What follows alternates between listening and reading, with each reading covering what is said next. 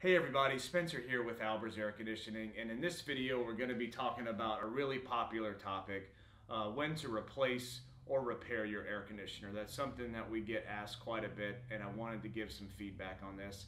I will say this first, there's a lot of variations to the topic. Every situation can be different, or individual circumstances can affect this, but a few rules of thumb.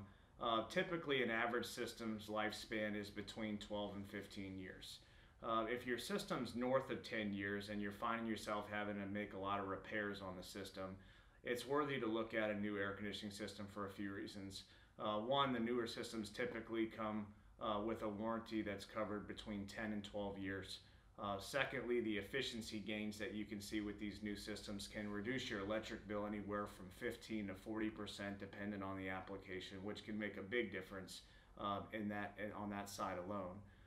And if you're also in a situation to where you have a system that's running on older refrigerant, that's something that we're dealing with quite a bit now in this particular time that we're in, because we have a lot of systems that run on the older R22 Freon. A lot of the repairs may not even be available depending on what parts of refrigerant are available for the older systems. Another reason for considering a new system is the comfort level.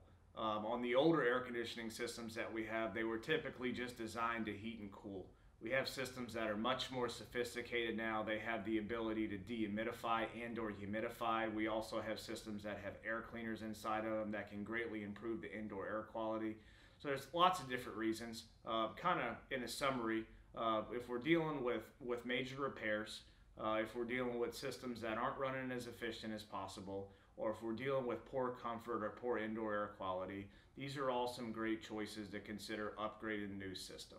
At Albers Air Conditioning, we offer free consultations, so there's no pressure to taking a look and finding out what your options may be. Now, talking about on the repair side of things, typically if you have a system that's maybe around 5 years old, or I'll really even say less than 10 years old, because like I said, there's a lot of variations to this. Newer systems, a lot of times, if you're having some of the same issues that we talked about with poor comfort or poor performance or efficiency, many times those things can even be greatly improved with some minor modifications or repairs on your current system. If you're unsure of which way to go, whether you're still considering repair or replacement after this video, it would be a really good idea just to have a professional take a look at your system and give you all the options. One of the things that we typically do for our customers is we provide a list of options for both the repair and the replacement side, weigh out all the benefits, and ultimately let the customer make the decision at the end. Thanks for watching this video. Once again, if you need assistance, give us a call, 985-624-8831, or visit our website, albersairconditioning.com.